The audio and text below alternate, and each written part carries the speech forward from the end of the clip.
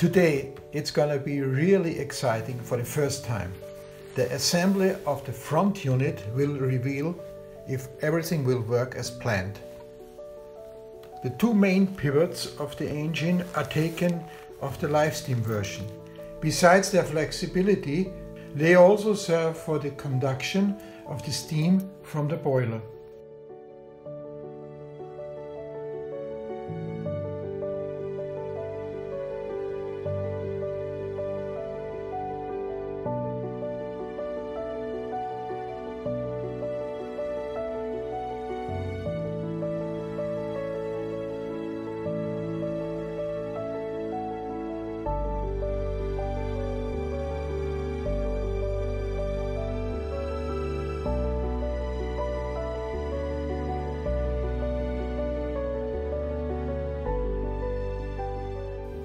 For the electrically powered engine, the central drilling as well as the O-ring on the sphere can be omitted.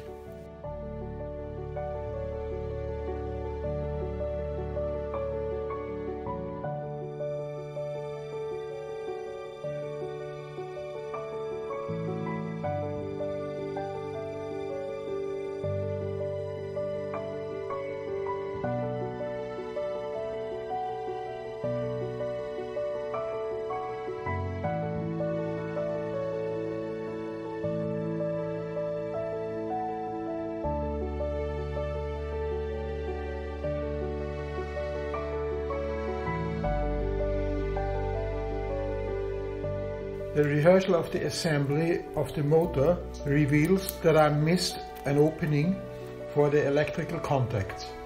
I've been drilling and rasping it off camera.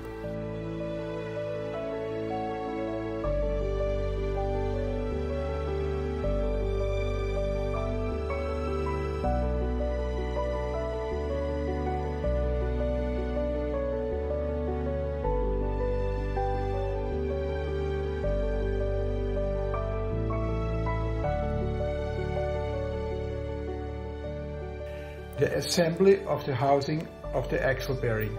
It is essential that the spring and the ball bearing remain in the housing.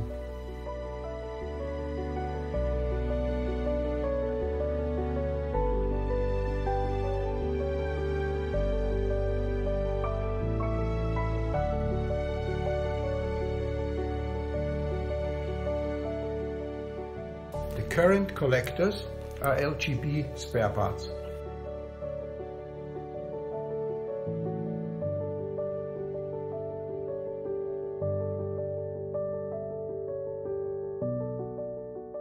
The assembly of the axis be an interesting option. The positioning of the balance weight may be defined precisely by way of lining discs between the frame and the counterweights.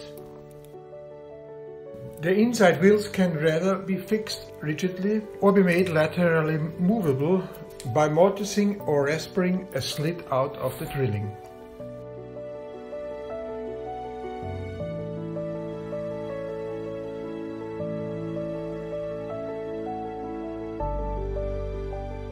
The movability of the wheels thereby supports smaller track radius. I decided to fix the wheels of axis number 1 because of the crocs, whose axis 2 and 3 remain shiftable. Axis number 4 is also fixed.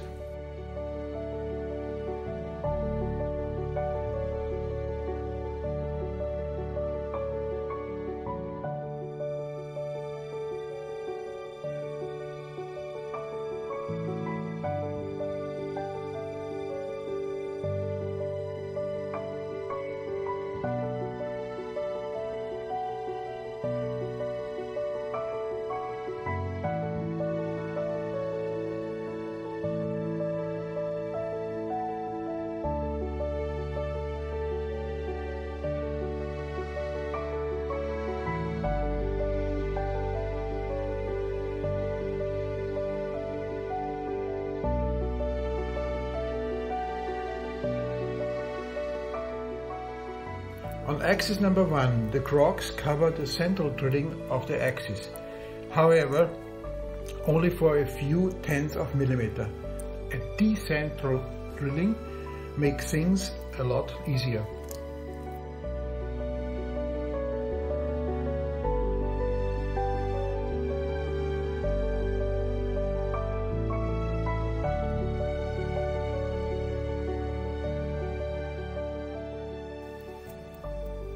The wheels of the first axis come dangerously close to the housing of the motor.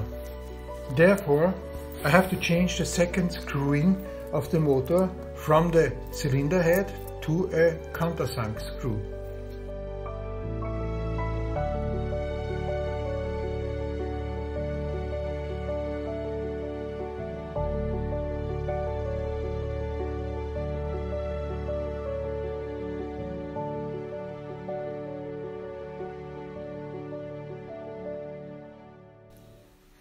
For the rehearsal, the internal line disc helps to place the crocs into the right position in order to solder them subsequently.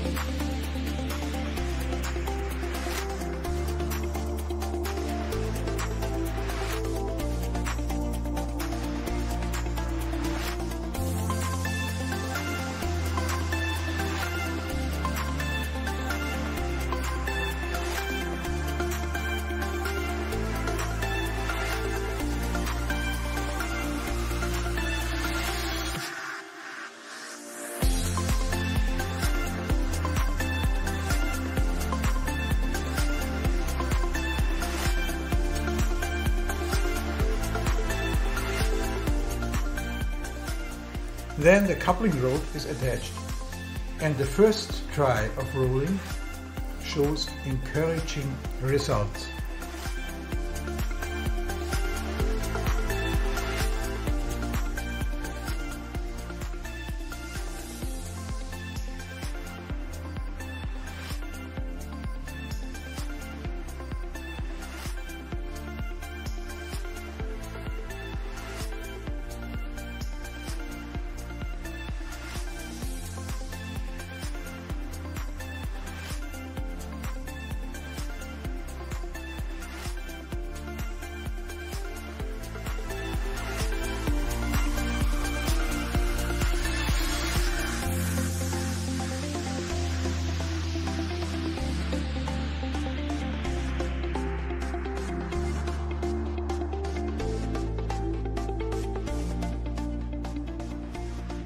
Next step of assembly, the bearing of the reversing link is assembled and the valve rod is attached. It's now essential for all screwings that they are not yet tightened too strong, in order to be able to detect any tensions in the different parts. That also holds for the cylinder, which is also attached at this point.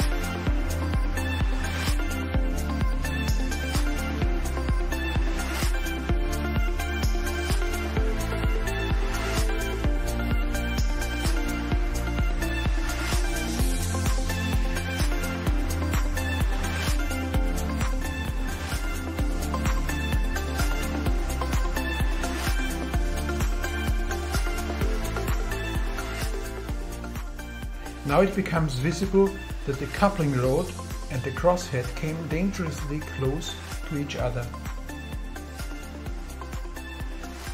The plugs of the first axis are too long, and the provision screws only intensify the problem. Thus, the plugs have been shortened and their heads be turned more flatly. Problem solved. Let's move on.